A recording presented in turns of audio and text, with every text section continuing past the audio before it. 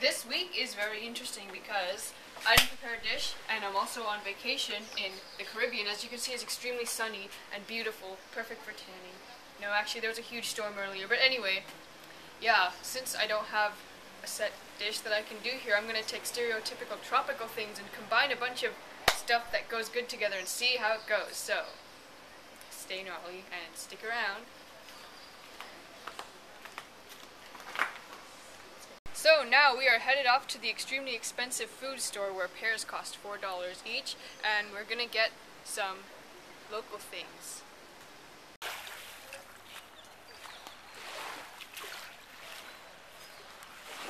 Better get in the shop soon, there's a storm.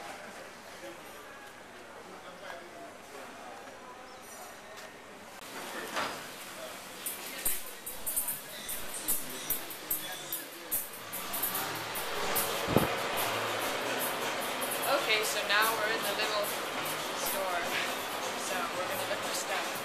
Let's see. This is an octopus.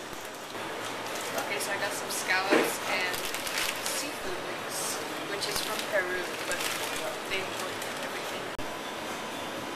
So I have selected a line from our extremely diverse and large selection of cheap fruits and vegetables. To give you an idea of some of the prices, this much grapes is $6. So they don't have much fresh produce, but they do have a wide selection of banana ketchup. You've got banana ketchup, more banana ketchup, and some hot sauce banana ketchup down here, and lots of pickles. Okay, so we have our stuff. We can go back and start randomly putting stuff together and hoping that it goes well.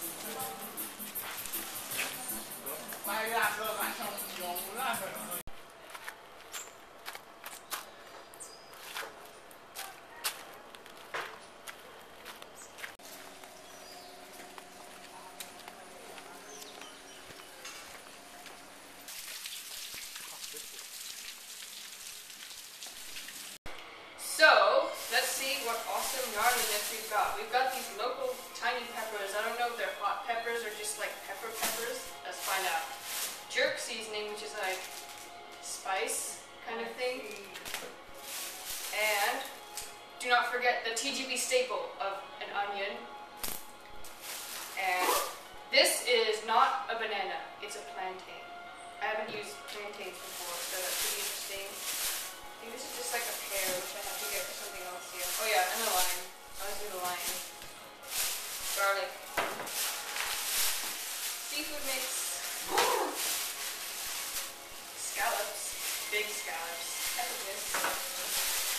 And we have green peas and rice and cumin and more spices. And of course, I'm going to somehow incorporate this in. Maybe the hero shot. I'll have some garnish coconut, but of course I have to crack it open somehow. And yeah, we also have like black beans and some other stuff that we brought with us, like rice. So this should be interesting. Also, if you hear chariots of fire, that's because everyone else is watching the Olympics while I'm doing this. So we're gonna get the juice out of this coconut before we smash it open, like it was something that needed a lot of smashing open. So you see these black holes, not the ones in space, the black holes on the coconut. You just get something sharp, like a knife, and then you poke through it. Ow! Ooh! Ow!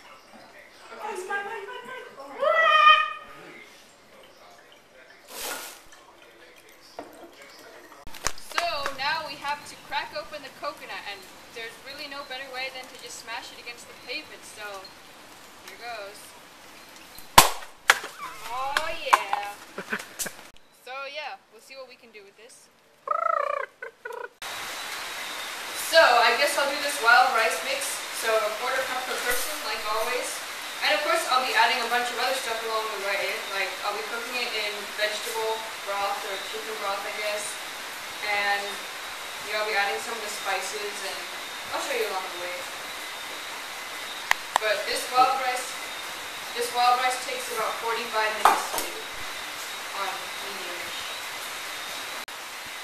So in the time that the rice is doing, we can start to prepare some of the other stuff, such as this plantain. So you don't peel it like a banana, and you don't eat it like a banana. You have to cut the ends off. And then like, cut a slit down the side. Pretty small knife for that. And it's kind of starchy, like a root vegetable, I guess. But yeah, you have to peel it if you haven't actually learned it. So I guess for the plantain, we'll chop it up kind of into smallish pieces, like this, I guess. And then we have to boil them, maybe 5 minutes, just to get them kind of parboiled. And then we'll see what to do with them after that. So yeah, boiling some plantains for 5 minutes. So I guess now we'll start to marinate the scallops with this jerk seasoning, which is quite popular in the Caribbean. So I guess we'll just pour some out, and then we'll kind of put the scallops, and it should stick to the scallops. Okay, so now we're going to caramelize 1 or 2 onions, 1.5 onions, because caramelized onions are good. But of course, even though we're on vacation, we're still going to keep the TGB rules. So to use a pan with very little oil, you just put some on, then you use a paper towel and kind of rub it around like this, and then you don't have to use tons of lard.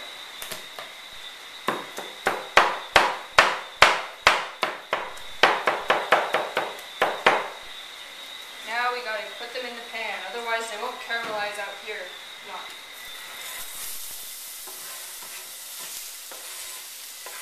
You see, you don't need that much oil or fat to get a good caramelizing sound like that. Do it, Brian.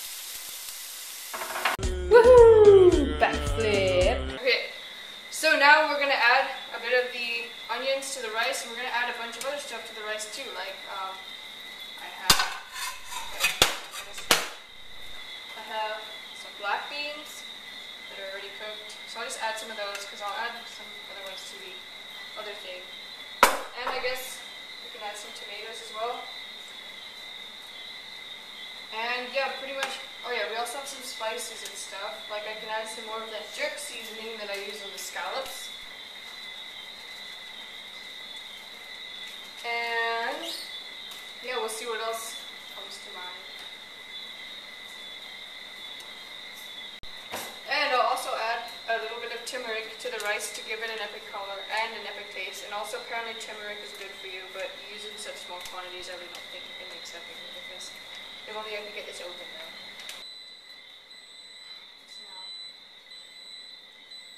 Again, just grease a pan like we did with the last one. And then here I have like a chopped courgette and some chopped tomatoes. So add it like it was something that needed a lot of adding without spilling. So now we're going to add a few more other things, like we have these locally grown tiny little peppers. So we're going to add some of those, and we have some peas, and we'll just add some of those. And then we'll add some black beans. And then we're going to add plantains. And if you have other things that you think might go, like other vegetables and other spices, then you can add them. And also we're going to add a bit of cumin to the rice and then mix it around, and to the mix as well. And we're not going to add the seafood stuff until later because it only takes a few minutes to cook. But then mix it around like it was something that needed a lot of mixing. Okay, so the stove should be on medium-ish or so, and I'm guessing that these vegetables are going to take another 10 minutes or so to cook. And the seafood will be just under 10 minutes, so we have a few minutes. And also, we're going to add our caramelized onions and garlic from earlier. And also, you want to turn the stove up a little bit, get it a little bit bubbling, I guess, so then it's hot when the seafood stuff goes in. Oh yeah, when I say the seafood stuff, that's excluding the scallops. The scallops are going to basically put on the pan really quickly right before we serve. So yeah. Just wait a few minutes, and then we're going to put the seafood stuff in, and then wait another few minutes. So you want to mix the rice occasionally, making sure that it doesn't stick to the bottom or anything, and also to get all those nice herbs and spices mixed around. And now it's time to add the seafood combo, which came all the way from Florida.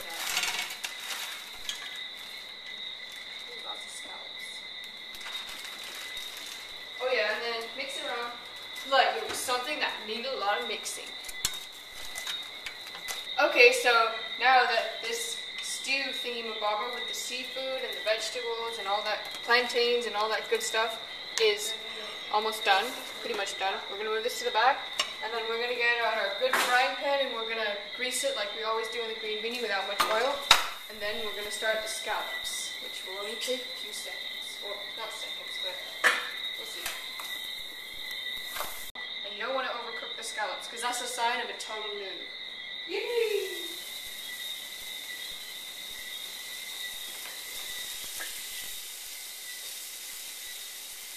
So after about 1 minute of the scallops on this side, then you want to turn the scallops over carefully and make sure that they don't fall apart. And then I guess you do another minute on this side. So now it's time to serve everything like a boss. So presentation is really important, and since we have fancy stuff all around us, I'm going to garnish it with some really fancy stuff. Like I can even use this banana leaf that I picked. And then we're going to serve this mix, and we're going to serve some rice. And then we're going to put scallop in the middle, and then a bit of lime.